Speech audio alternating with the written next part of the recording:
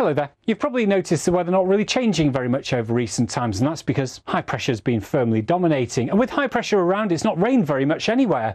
But in Warwickshire and Church Lawford, you have to go back to the 11th of May. That was the last time it rained, so that's nearly 4 weeks of dry weather. Some of the warmest weather has been across in Northern Ireland, County Tyrone. It's been very warm in Castlederg for the last 9 days, but 5 of these recent days have seen temperatures reach 24 degrees. That's 6 above average. Now, it was the west that had the highest temperatures again on Tuesday, but England, stuck underneath this area of cloud, had much lower temperatures in many areas. For example, in Leek in Staffordshire, 18 degrees on Monday, 12 degrees on Tuesday. We also had some cloud dropping the temperatures in parts of West Scotland as well. Carol's going to entertain us with a song as well. Good morning. No, certainly won't be doing that, John. I'll save your ears from that torture. Good morning, everybody.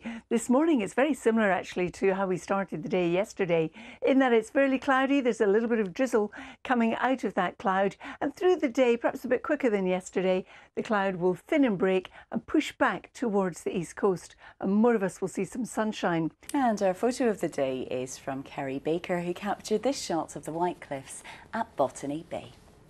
Tell you what else is a sign. Here's our Carol. We're going to get a weather forecast. That's what it's a sign for. Morning, Carol. Good morning, both. Good morning to you too. Well, the weather today is very similar to what we had yesterday to start with. It's a cloudy start, as you can see from one of our weather watchers pictures in Lincolnshire, but it's a sunny one as we push too farther west. As you can see in Devon, sun already well and truly up. Good morning, both. Good morning to you too. I'm going to start today with the pollen levels because, as you can see, across much of England and all of Wales, they're either high or very high, and we're talking grass pollen. And whilst we're talking levels, these are the UV levels today, moderate or high across the board. So if you're out in the sunshine, certainly do bear that in mind. And some of us are starting with some sunshine, as you can see from our Weather Watcher bubbles in Swanage. Stay there, Carol. You ready?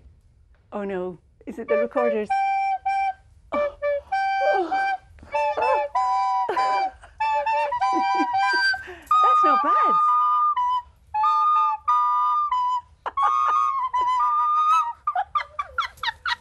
You know those West Ham fans who were singing earlier?